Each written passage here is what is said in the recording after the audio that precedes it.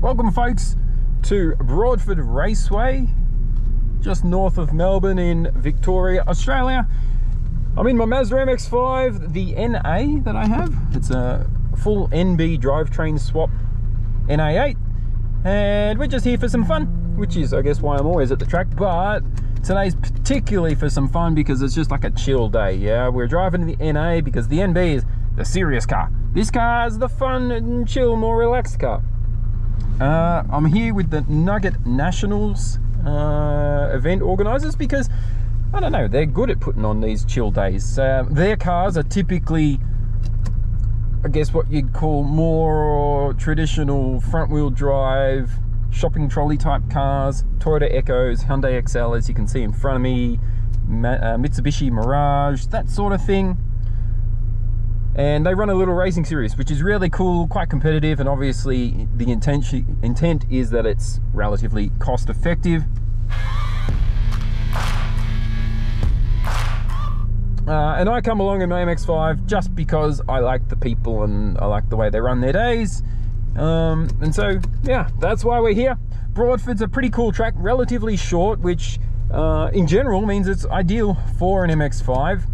It's got kind of two straights, which I'm sitting alongside one of them right now, and then a bunch of squiggly stuff around it. The straights are not that long, and the squiggly stuff's pretty fun and interesting and challenging. Lots of undulations, off camber corners, corners that fall away from you. Turn 1 up here straight ahead of us is quite interesting because it's a steep climb up into turn 1. So lots of interesting pieces of tarmac to drive upon.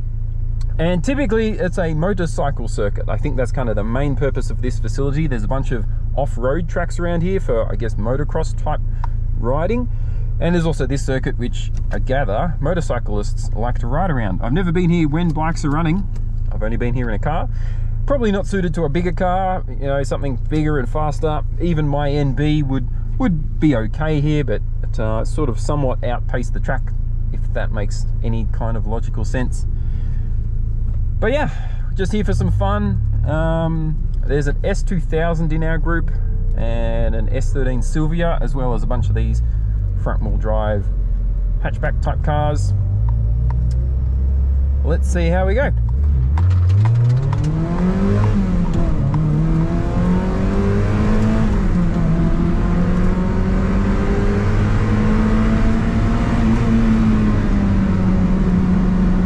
I don't know how well audio will come out with the camera mounted in front of my helmet, so I'll try and talk and drive. I make no promises on how well you'll be able to hear me, but let's see how we go.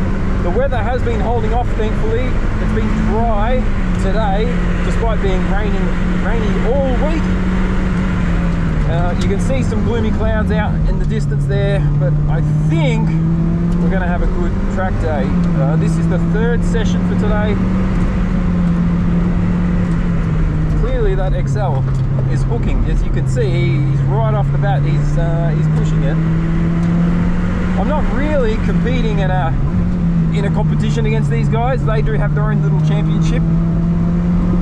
But some of them are pretty fast, you know. You might think of a little shopping trolley hatchback as not being that cool, but they actually have some good pace compared to me in the MX-5.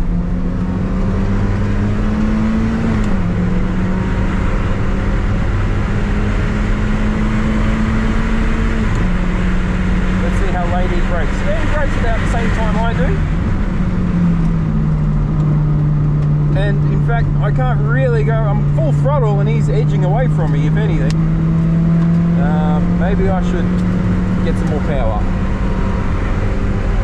Of course, the MX-5 isn't really much less of a nugget than some of these cars that are here today. It's got kind of the same levels of power, about the same weight. It's just, I guess, a slightly more sportly platform, being front engine rear drive.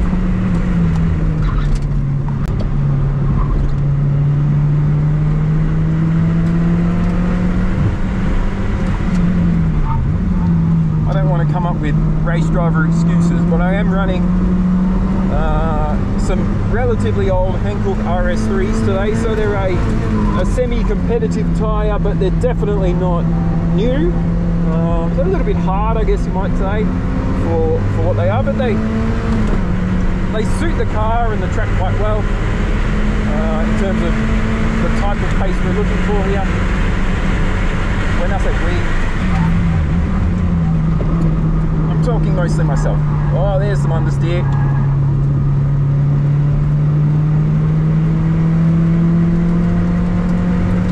Quite fun to see how quick these XLs can be. Clearly a pretty good driver too. He's got a bit more balls than I do. Braking quite late into that corner there.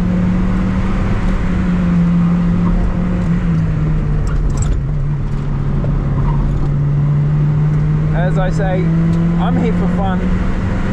I don't want to break myself or the car.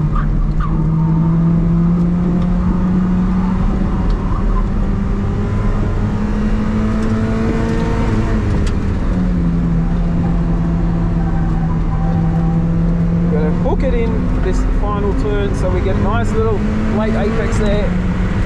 Allows us to get on the power a bit earlier. And we head down the relatively short straight towards turn 1. And we brake deep into this right-hander and then run out of grip a little bit and then run out of power. Come on, we're at 4.5, 5,000 RPM, but the car just goes blur on the exit of turn 2 there.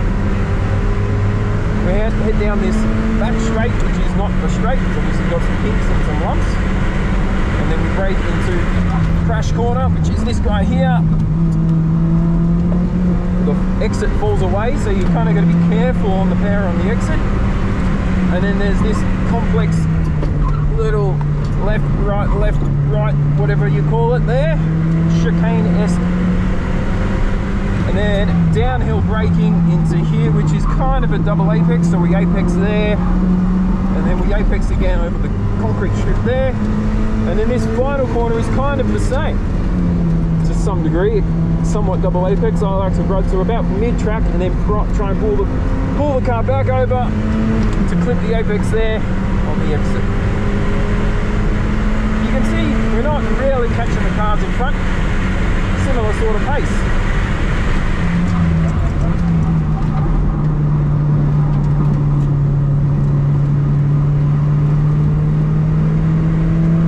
Turn 1's quite a fun, challenging corner. You can really throw the car into the corner, brake really late,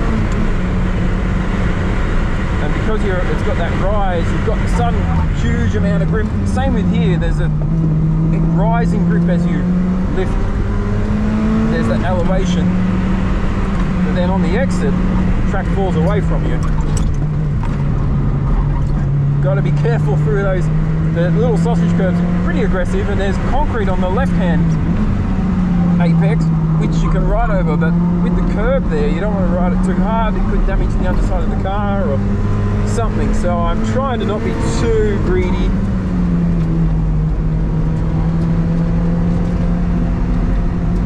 We want to get the car over to the left to clip that apex on the exit there. Try and get as straight the power run out of the final corner. Up to 5th gear. Oh, deep. I think we're making the brakes getting a bit warm. Again, the car just feels so sluggish out of that corner. We've got the Sylvia here. I think it's one of his first days out on track. Pretty much a stock non-turbo S13 with some rough looking street tyres.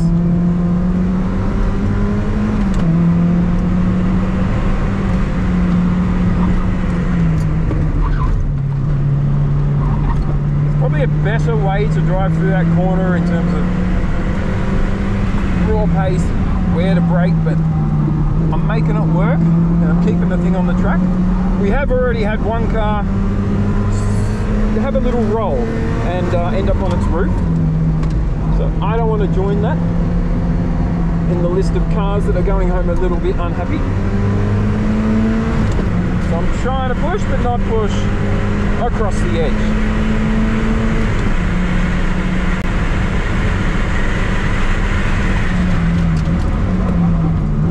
try third. Yeah, maybe third is a better idea. Or just hit the limiter on the exit there, so I think it might be an idea. We're sort of edging up towards this Echo now. Pace isn't hugely different. Oh, my brakes. I do think the fluid's starting to suffer. Oh, those hard braking moments. Those guys really hustle through those S's. A little chicane.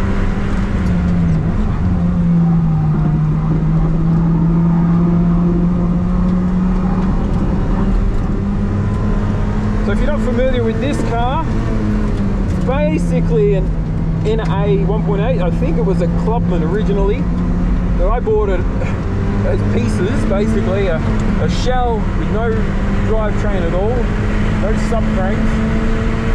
Most of the body panel's missing, and I bought, oh yeah, we're running out of brakes now, and I bought an NB from about 2004, so one of the last NB model MX-5s, and kind of merged the two cars together. So we've got an NA chassis with NB drivetrain that includes brakes, engine, suspension, gearbox, diff, ABS system, wiring loom, dashboard, door cards. You get the gist, right? It's basically an NB in NA clothing. Makes for a fun car. It still feels very much like an MX-5, just a little bit more pep, a little bit nicer. It's still got a few crackles and creaks and things that are kind of not uncommon on an older NA MX-5. As the Echo is clearly pushing it, he's throwing some crap up onto the track in front of us there.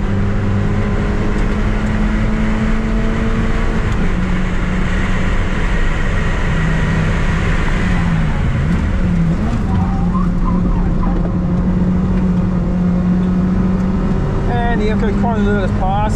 It's always tricky when you're braking offline to keep your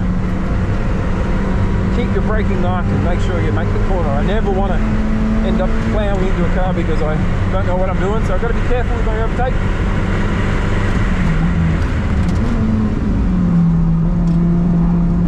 Oh, that felt like I was running out of road.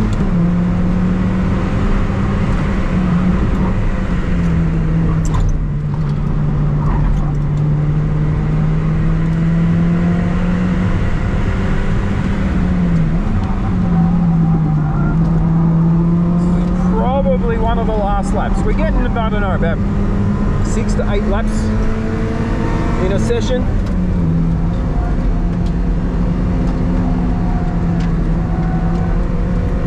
Oh, a bit of understeer there, not an ideal line. And yeah, there's our checkered flag.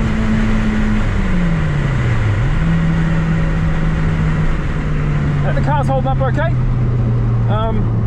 Got a set of slightly more beefy pads in it, but otherwise it's and a set of coilovers.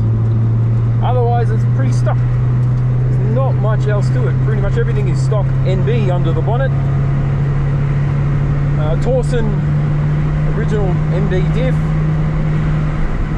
and some slightly wider tyres, 15 by 9 inch rims.